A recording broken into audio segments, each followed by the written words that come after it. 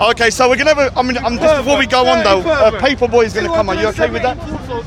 And there's, I mean, Steve. I think he might have gone home though. So if you just hold that. We got this guy's photo. Yeah, look at my skin. We know exactly what you look like, man. And why is your avatar the dinner of ISIS? Gold is gold. Gold is gold. Why is it dinner of ISIS? Everyone knows that. Everyone knows that. That's why it's up. Big up, big up. Gold is gold. So this is Sheikh One. Gold is gold. There's ever Hekala. Intrinsic You're not value. getting Hekala today. So 270. Yes, recording. Alright, so Yeah. Last week, his friend Braden called an Asian man, your skin is like the colour of my shit. yeah, I'm Braden, you're a Who do you prick. support? I just Ralph gave him a hug. Ralph gave him a hug. do you He want to gave him a hug. He's a racist individual, sell out coconut. Coconut, yeah. Bounty, bounty. Alright, and let me say something. The Sikhs saved the Bengalis in 1972, and this is thanks to them. We saved it when the Pakistanis, Pakistanis went into Bangladesh and raped and murdered over 1 million Bengalis, and this is a thanks to them. Yeah, we saved your ass. We saved your ass. You should be grateful, man. So alright, so let's start then. So today, we're going to have a little heckling. And so I'm going to shout a lot here, not because I want to, but because I'm better than these guys. And I know how to put my voice above those. I think today Tommy Robinson left in, Tommy Robinson not like it no more. Tommy Robinson used his brown ass and I dumped him. He don't want to know you no more. Tommy Robinson don't want to know you no more. He used you. He used you and left you. Tommy Robinson used you and left you. And he has been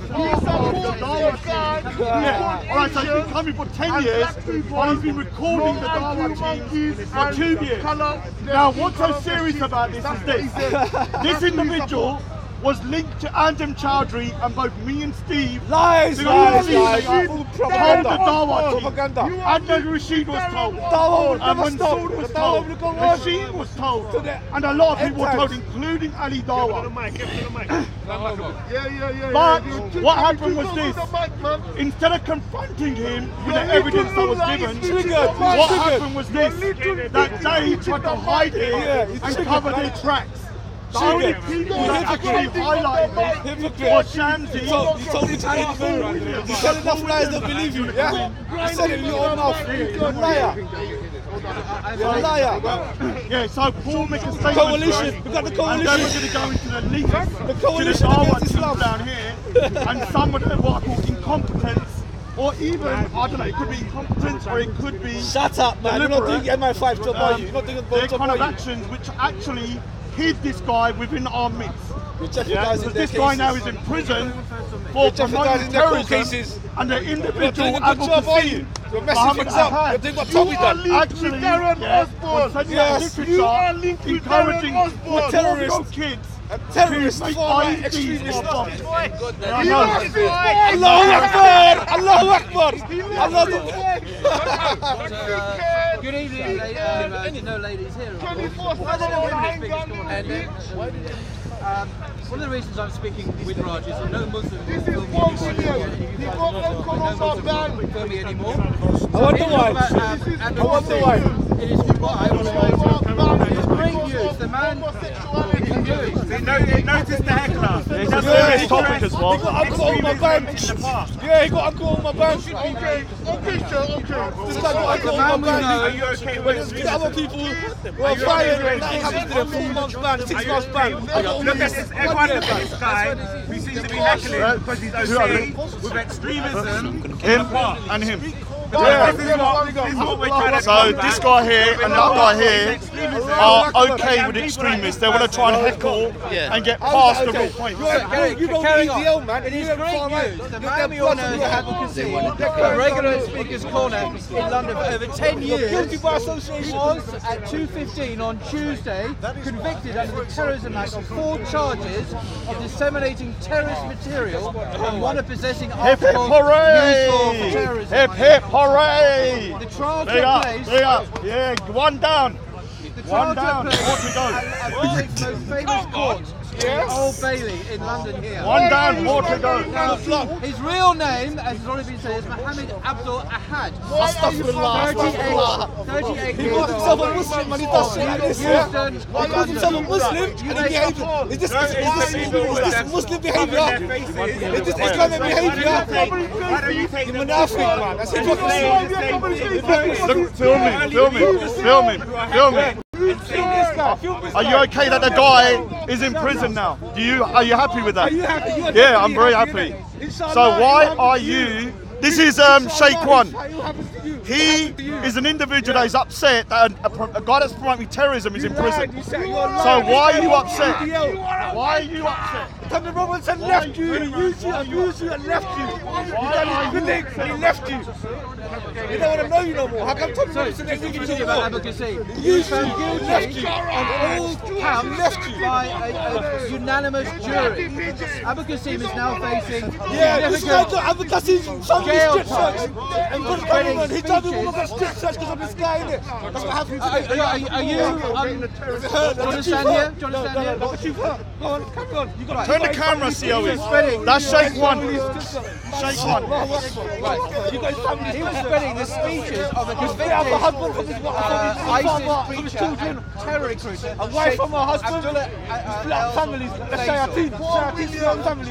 The public speeches of glorified terrorist organizations, including ISIS, Al-Qaeda, and he encouraged listeners to commit That's bullshit. That's propaganda. That's bullshit. terrorism. That's bullshit. That's why he was found He guilty in published the Old some Bailey. stuff before ISIS even came I about. understand from contacts at the Old Bailey that when he was taken Before down, ISIS even came around, Special ISIS came branch in were waiting to talk to 2014. him about This other stuff was out in terrorist 2012, 11. not the end So of get it. your facts right. Stop we hope lying. he will be charged with other Stop terrorist lying, man. offences. You set him up, man. He's now in custody in the high security Belmarsh prison until sentencing at a later date, probably in January. This guy got his I family thank strip God searched. that this This guy scumbag split a family, husband and wife got split apart. Kids got no father now. There's someone next to you watching. Yeah, look at this guy, it's bullshit. Yes, for someone done a mistake long time ago. Before ISIS even came about. Before ISIS even came about. Yeah, the coalition. A Shayateen.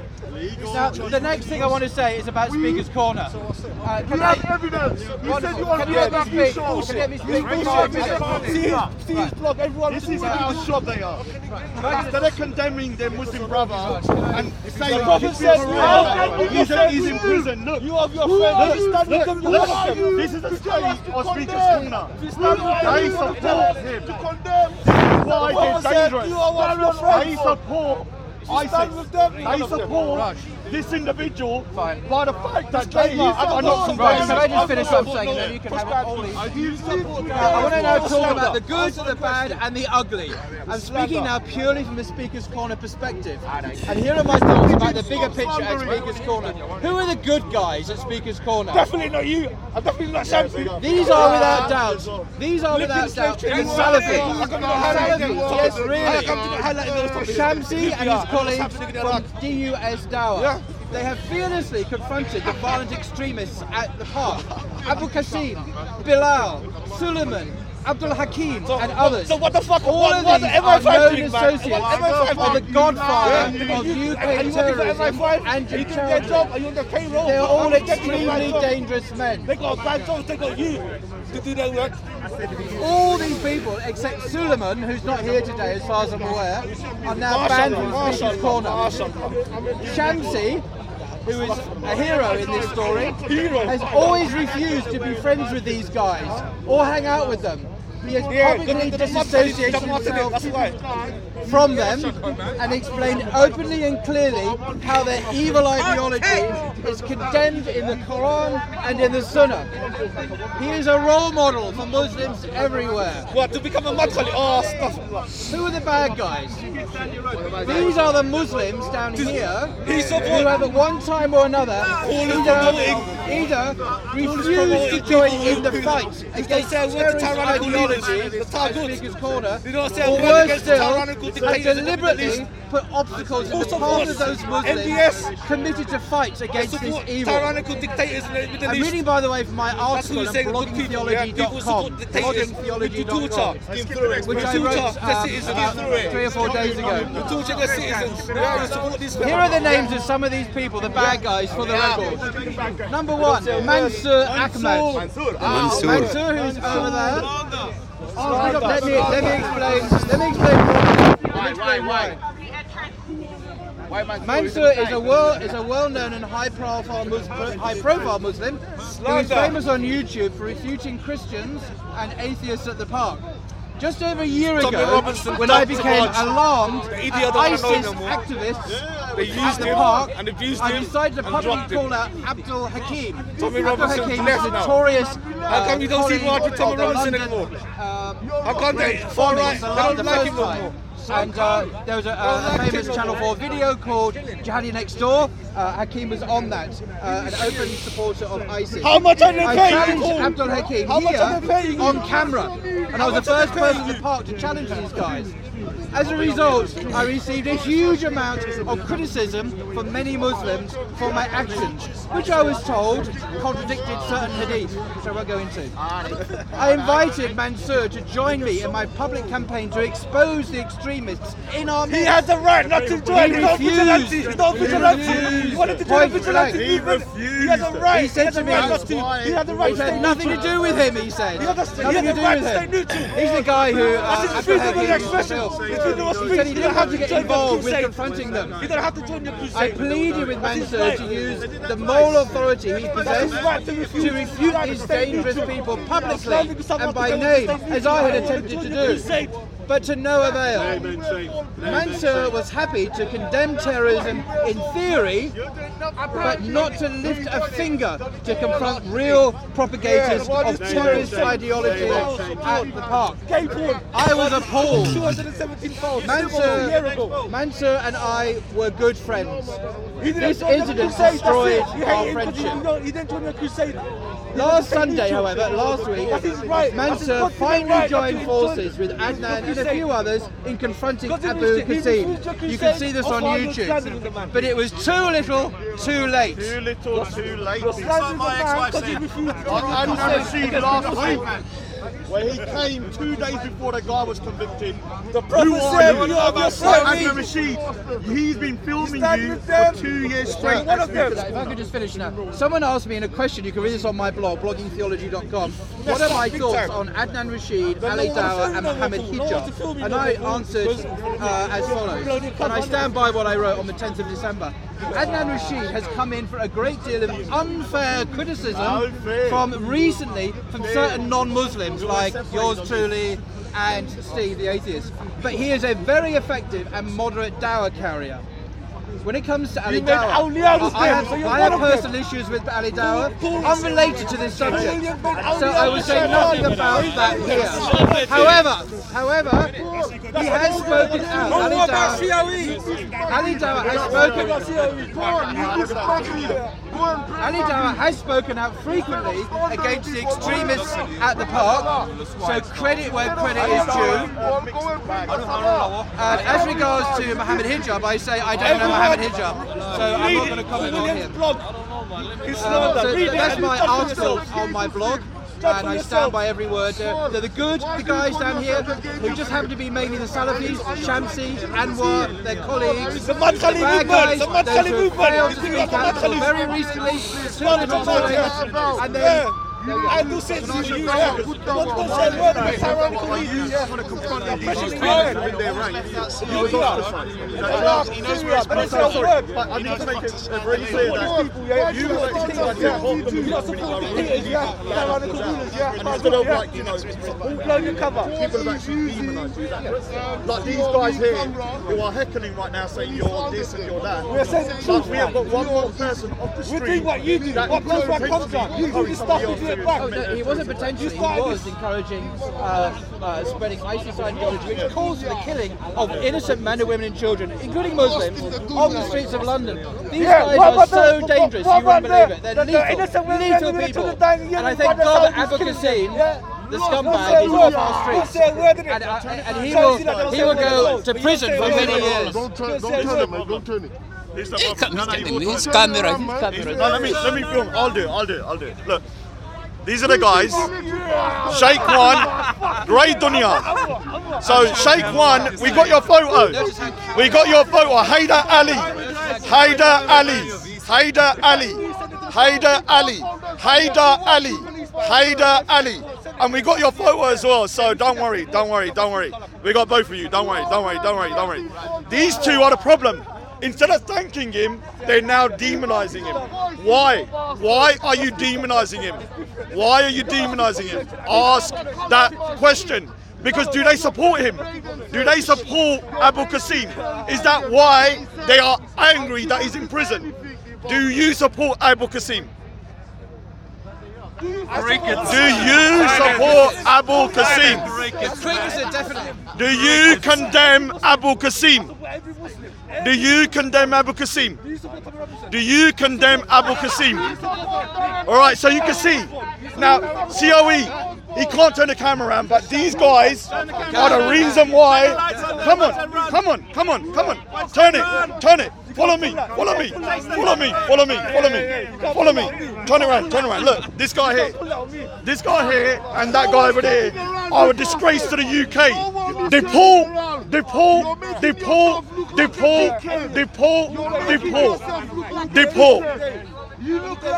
Look, this is the problem with the UK. These guys. This guy. Got your face. Your mask come down. Got it clear. You saw what it looks like now. Do you now condemn Abu Qasim? All right. So look at that. Yeah, I condemn Darren Osborne. I condemn the EDL. Now what? Right, go on. My paper boy's gonna do his thing now.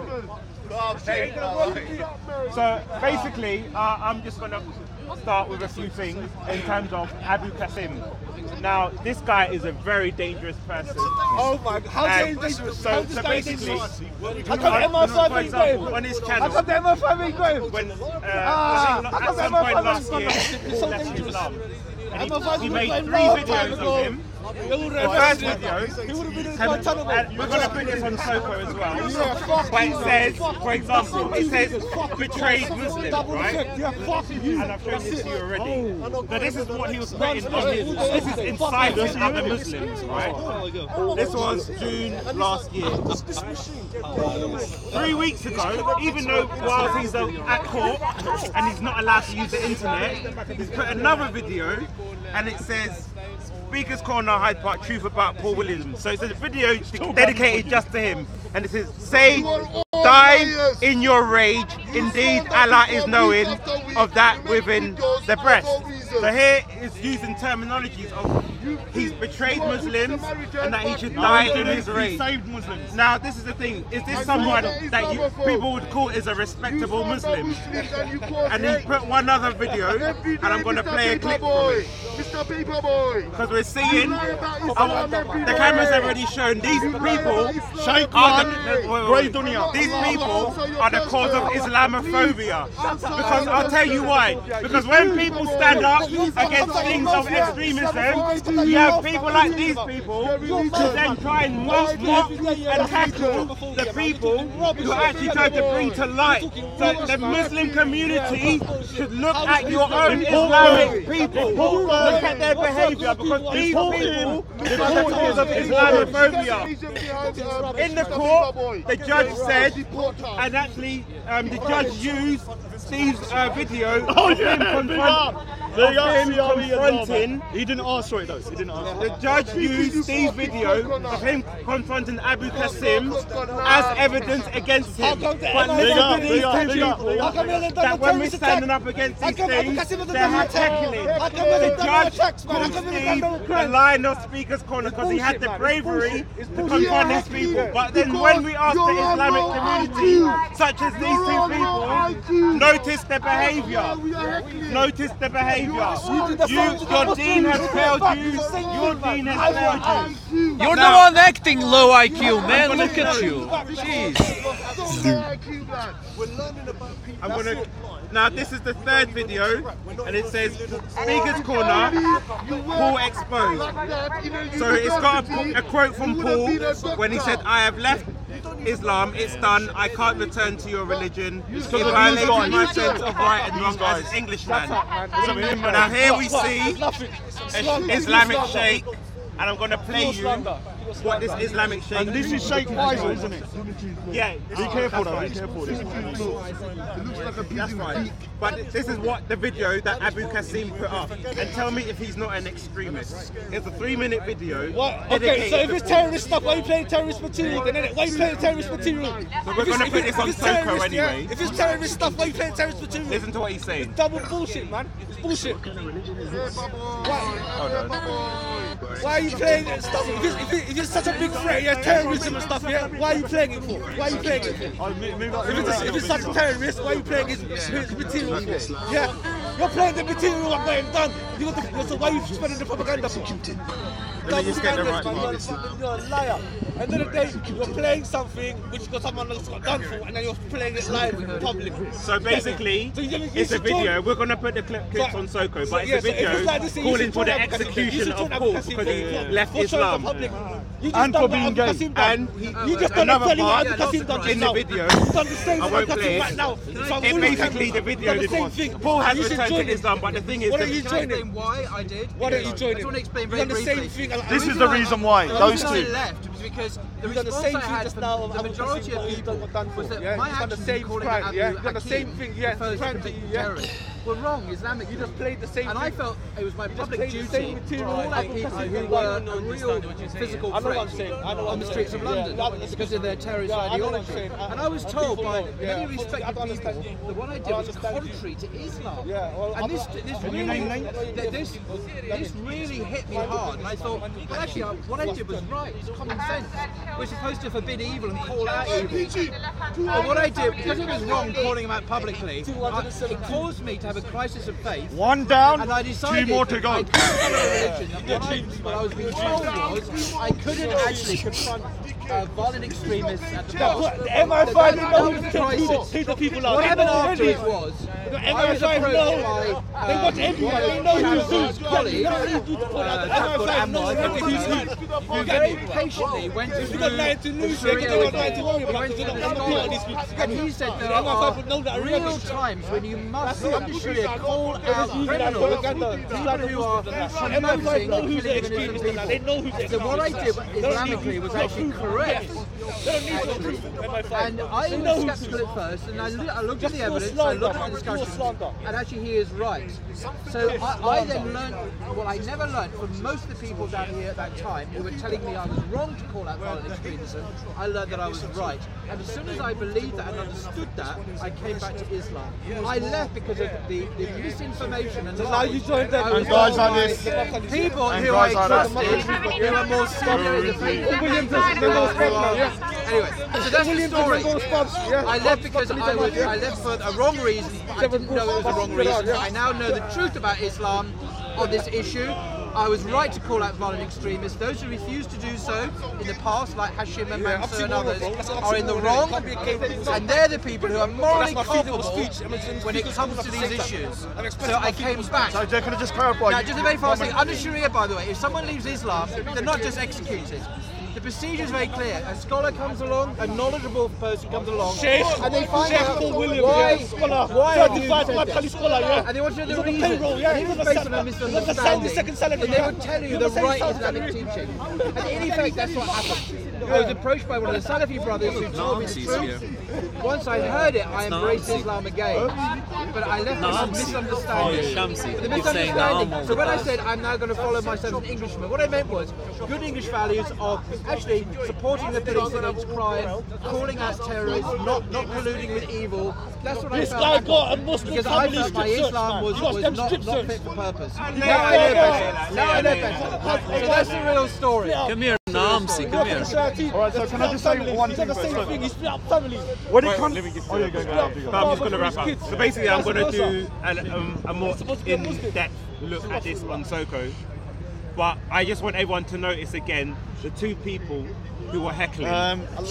These people are the root causes Dunya of Islamophobia because they couldn't even condemn someone who has been convicted. Notice, they couldn't even condemn someone who has been convicted of extremism.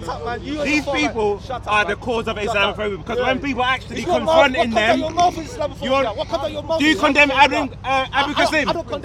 You see? I don't have to. He said he doesn't condemn him. I don't have to condemn. He said he doesn't condemn him. What about Usman Khan? What about Karamba, the murderer, the terrorist? I don't have to answer your questions. Who am I? I'm insignificant. Who am I to answer your questions? This guy would not condemn him. That's what I'm saying. Who am I to answer your questions? But I'm saying that's the difference. Shut up, man. Alright, I don't have to answer your questions. I have to answer no questions. I have to answer no questions. Why are you running now? Yeah. Because you don't champion. We're wrapping up. I want to kill you. I'm a Christian prince. Let's wrap up. No, So we can start a new video. What I'm saying We'll now. start a new video. We're doing a new video. On new video. condemn only the Muslim But notice the hecklers throughout. Most of the other Muslims here were quiet because they understand that this guy is an extremist. But these two heckling all the time. Right, so let me wrap up. Let me wrap up as well. So when it comes to this situation, I will say that well done. Well done. All right, so let me wrap up. Don't worry about them for a minute. Yeah. So when it comes to this situation, I have to say it's been a pretty diabolical show of what you call kind of like burying your head in the sand. Or even more worse than that, maybe people knew and they were trying to hide stuff. This is what I'm going to look into over the next couple of weeks. I'm going to start with Adnan Rashid, Mansour and Hashim. Ali Dawa, I'm not so sure about, but those three people we're going to look into. So all three of them we will look into over the next couple of weeks, not today. Did they bury their head in the sand because they were, let's just say, silly, or let's just say kind of gullible, or whatever you want to call it? Or did they try and hide this guy from the public and his particular affiliations with Sheikh Faisal and terrorism? So this is what's going to be happening over a period of time, over the next few weeks. So another thing is that people try to derail the case of Abu Qasim. What they tried to do was phone up the court and say that me and Steve were derailing a case and doing contempt of court. Now, the sad thing about this was that I actually think it backfired, because I think some people sent the videos from Speaker's Corner in as proof that we were confronting an alleged individual that was on trial at the time, Abu Qasim. Instead, the footage from COE was used in court to prove that Abu Qasim is a goddamn liar.